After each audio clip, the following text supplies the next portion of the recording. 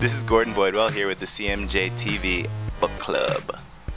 Now we're all together. All together. The book I'll be talking about is Another Country by James Baldwin. So the book is about, it's about sort of several relationships that revolve around one main character named Rufus. He's a sort of jazz, bohemian New Yorker, and the workings of the book are sort of revolved around a relationship he has with a woman, a relationship he has with his sister, and a relationship that he has with several dudes.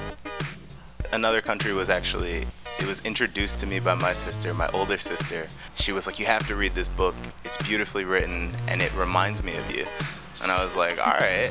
I think this guy, Rufus, is sort of forced to deal with the tensions of race, class, sexuality, gender, and all within sort of like these really complicated sort of relationships that he has with people.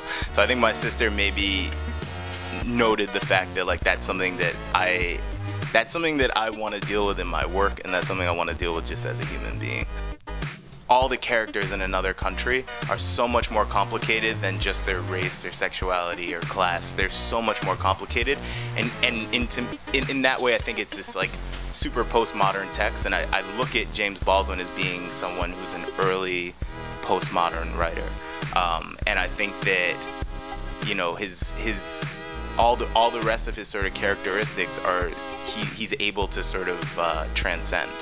This book I think took 8 years to complete, and I feel like you get a sense in the book that he's like sort of going through this struggle. He's going through this thing. I read a New Yorker piece about this book actually that said that he'd come so close to suicide so many times in writing this book.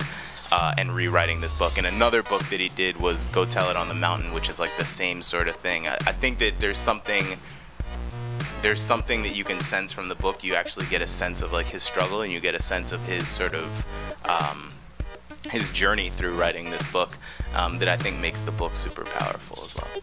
I think the main thing that I take away from Another Country is just the idea that human beings are way more complicated than they're usually portrayed in movies and literature, and that relationships between human beings are way more complicated than they're usually portrayed.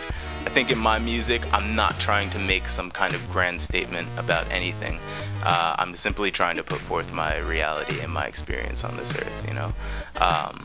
And I think that the best way that I can do that is to just sort of not think too much about anything and just create. Yeah.